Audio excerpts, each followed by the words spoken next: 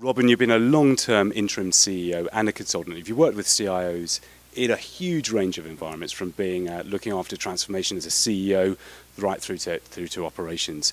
My question is, in what sort of context and situation did you feel that the CIO offered the most value and support to you?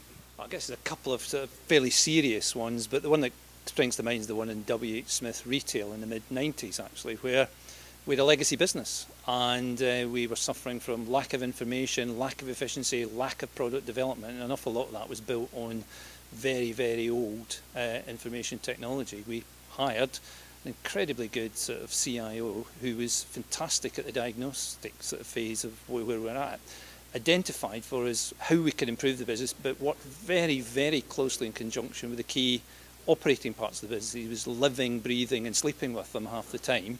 So when solutions came to be proposed on the table, the job was half done. You know, there was no big sell about what was a massive, massive investment for the business and a massive business risk, because it was the business equivalent of a heart and lungs transplant. So this guy provided that wonderful diagnosis, provided some very good solutions by involving everybody along the way.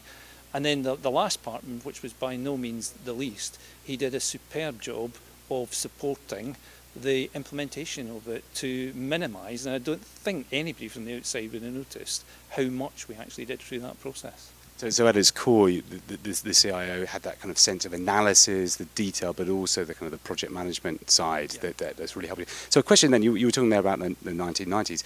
Do those skills still apply to the same degree now? Do CIOs need to be different now? No, more so. Okay. I think today's environment is even tougher, than it was at that point. And I think the emphasis has to be more in the CIO as a business leader. I think that diagnostic, full understanding of the business, participate in innovation, particularly with all the other core departments, absolutely critical skill. And all the rest is today is almost taken for granted, when it comes to it. But the big build is, how do you get in to be that business leader, that business diagnosis, and work with the other functions inside the business to provide solutions which really, really add value. Robin, thank you very much. Cheers.